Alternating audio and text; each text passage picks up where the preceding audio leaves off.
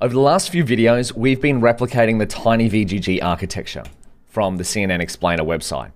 And I hope you know that this is actually quite exciting because years ago, this would have taken months of work. And we've broken it down over the last few videos and rebuilt it ourselves with a few lines of PyTorch code. So that just goes to show how powerful PyTorch is and how far the deep learning field has come. But we're not finished yet. Let's just go over to our keynote. This is what we've done. CNN Explainer model. We have an input layer. We've created that. We have conv2d layers. We've created those. We have ReLU activation layers. We've created those. And finally, we have pooling layers. And then we finish off with an output layer. But now let's see what happens when we actually pass some data through this entire model. And as I've said before, this is actually quite a common practice, is you replicate a model that you found somewhere and then test it out with your own data. So we're going to start off by using some dummy data to make sure that our model works. And then we're going to pass through, oh, I've got another slide for this. By the way, here's a breakdown of torch NN conv2d, if you'd like to see it in text form. Nothing here that we really haven't discussed before, but this will be in the slides if you would like to see it. Then we have a video animation. We've seen this before though, and plus, I'd rather you go through the CNN Explainer website on your own and explore these different values rather than me just keep talking about it. Here's what we're working towards doing. We have a fashion MNEST dataset, and we have our inputs. We're going to numerically encode them. We've done that already.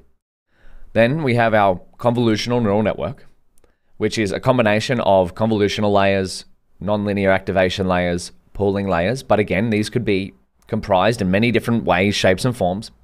In our case, we've just replicated the tiny VGG architecture. And then finally, we want to have an output layer to predict what class of clothing a particular input image is. And so let's go back. We have our CNN model here, and we've got model 2. So let's just practice a dummy forward pass here. We're going to come back up a bit to where we were. We'll make sure we've got model 2. And we get an error here because I've times this by 0. So I'm going to just remove that and keep it there. Let's see what happens if we create a dummy tensor and pass it through here. Now, if you recall what our image is, do we have image? This is a fashion MNIST image.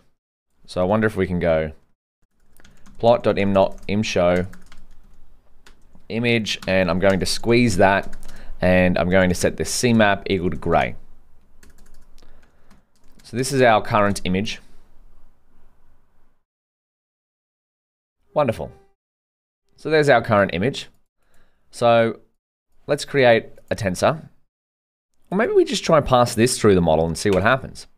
How about we try that? Model image. All right, we're going to try the first pass, forward pass. So pass image through model. What's going to happen? Well, we get an error. Another shape mismatch. We've seen this before. How do we deal with this? Because what is the shape of our current image? 12828. Now, if you don't have this image instantiated, you might have to go back up a few cells. Where did we create image? I'll just find this. So we created this a fairly long time ago, so I'm going to probably recreate it down the bottom. My goodness, we've written a lot of code. Well done to us. We could create a dummy tensor if we wanted to. How about we do that? And then if you want to find, oh, right back up here, we have an image. How about we do that? We can just do it with a dummy tensor. That's fine. We can create one of the same size. But if you have image instantiated, you can try that out. So there's an image. Let's now create an image that is, or a random tensor that is the same shape as our image. So rand image tensor equals what? Torch.randn, and we're going to pass in size equals 128 28. Then if we get rand image tensor, we check its shape, what do we get? So the same shape as our test image here. but it's just going to be random numbers. But that's okay. We just want to highlight a point here of input and output shapes. We want to make sure our model works. Can our random image tensor go all the way through our model? That's what we want to find out. So we get an error here. We have 4 dimensions, but our image is 3 dimensions. How do we add an extra dimension for batch size? Now, you might not get this error if you're running a later version of PyTorch. Just keep that in mind. So unsqueeze 0. Oh, expected all tensors to be on the same device, but found at least 2 devices. Again, we're going through all the 3 major issues in deep learning. Shape mismatch, device mismatch, data type mismatch. So let's put this on the device to target device, because we've set up device agnostic code. Mat1 and Mat2 shapes cannot be multiplied. Oh, but we get an output here. That is very exciting. So what I might do is move this a couple of cells up so that we can tell what's going on. I'm going to delete this cell. So where do these shapes come from? Well, we printed out the shapes there. And so this is what's happened when I'll just create our random tensor. I'll bring our random tensor up a bit too. Let's bring this up. There we go. So we pass our random image tensor through our model, and we've made sure it's got 4 dimensions by unsqueeze 0. And we make sure it's on the same device as our model because our model has been sent to the GPU. And this is what happens as we pass our random image tensor. We've got 128, 28 instead of previously we've seen 64, 64, 3. Just going to clean this up a bit. And we get different shapes here. So you'll notice that as our input, if it was 64, 64, 3, goes through these layers, it gets shaped into different values. Now, this is going to be universal across all of the different data sets you work on. You will be working with different shapes. So it's important to, and also quite fun, to troubleshoot what shapes you need to use for your different layers. So this is where my trick comes in. To find out the shapes for different layers, I often construct my models, how we've done here, as best I can with the information that I've got, such as replicating what's here. But I don't really know what the output shape is going to be before it goes into this final layer. And so I recreate the model as best I can, and then I pass data through it in the form of a dummy tensor in the same shape as my actual data, so we could customize this to be any shape that we wanted. And then I print the shapes of what's happening through each of the forward pass steps. And so if we pass it through this random tensor through the first conv block, it goes through these layers here, and then it outputs a tensor with this size. So we've got 10 because that's how many output channels we've set, and then 14, 14 because our 28, 28 tensor has gone through a max pool 2D layer and gone through a convolutional layer. And then it goes through the next block, conv block 2, which is because we've put it in the forward method here. And then it outputs the shape, and if we go back down, we have now a shape of 1, 10, 7, 7. So our previous tensor, the output of conv block 1, has gone from 14, 14 to 7, 7.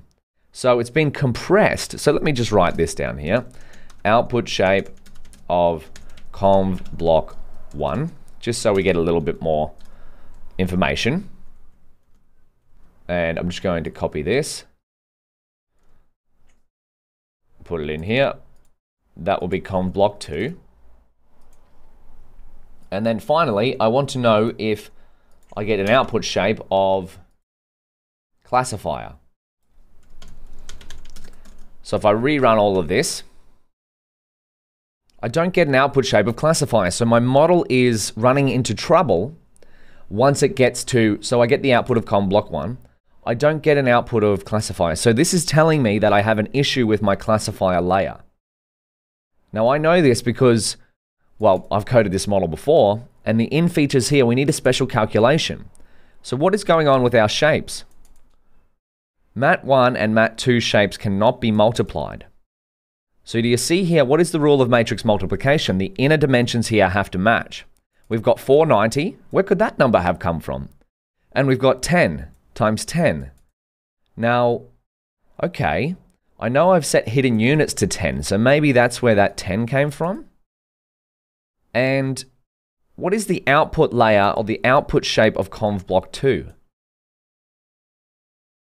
So if we look, we've got the output shape of conv block 2.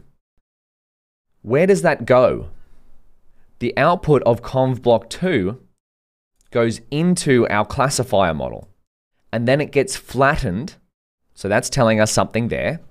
And then our NN linear layer is expecting the output of the flattened layer as its in features.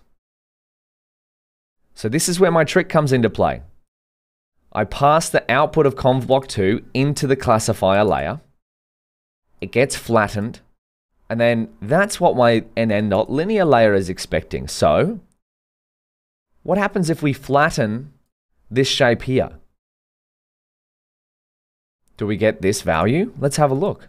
So if we go 10 times 7 times 7, 490. Now, where was this 10? Well, that's our hidden units. And where were these 7s? Well, these 7s are the output of conv block 2. So that's my trick. I print the shapes of previous layers and see whether or not they line up with subsequent layers. So if we go times 7 times 7, we're going to have hidden units equals 10 times 7 times 7. Where do we get the two 7s? Because that is the output shape of conv block 2. Do you see how this can be a little bit hard to calculate ahead of time?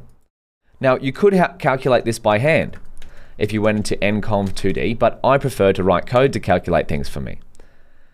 You can calculate that value by hand if you go through h out, w out. You can add together all of the different parameters and multiply them and divide them and whatnot. You can calculate the input and output shapes of your convolutional layers. You're more than welcome to try that out by hand, but I prefer to code it out.